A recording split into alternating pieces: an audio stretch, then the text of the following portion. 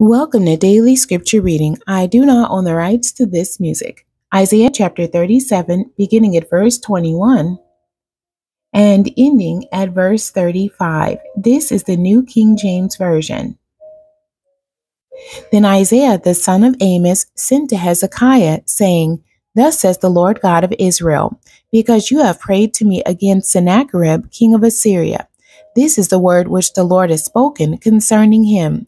The virgin, the daughter of Zion, has despised you, laughed you to scorn. The daughter of Jerusalem has shaken her head behind your back. Whom have you reproached and blasphemed? Against whom have you raised your voice and lifted up your eyes on high? Against the Holy One of Israel.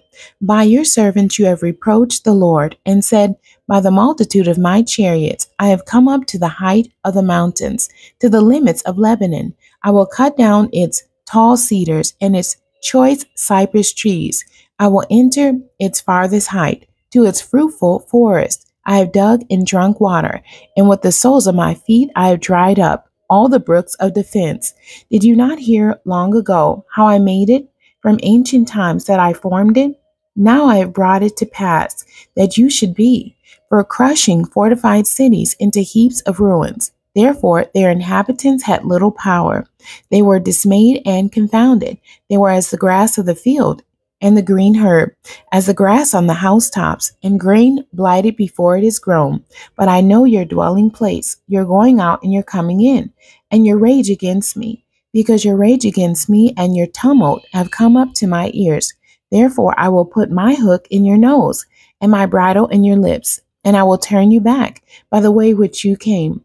This shall be a sign to you. You shall eat this year such as grows of itself, and the second year what springs from the same.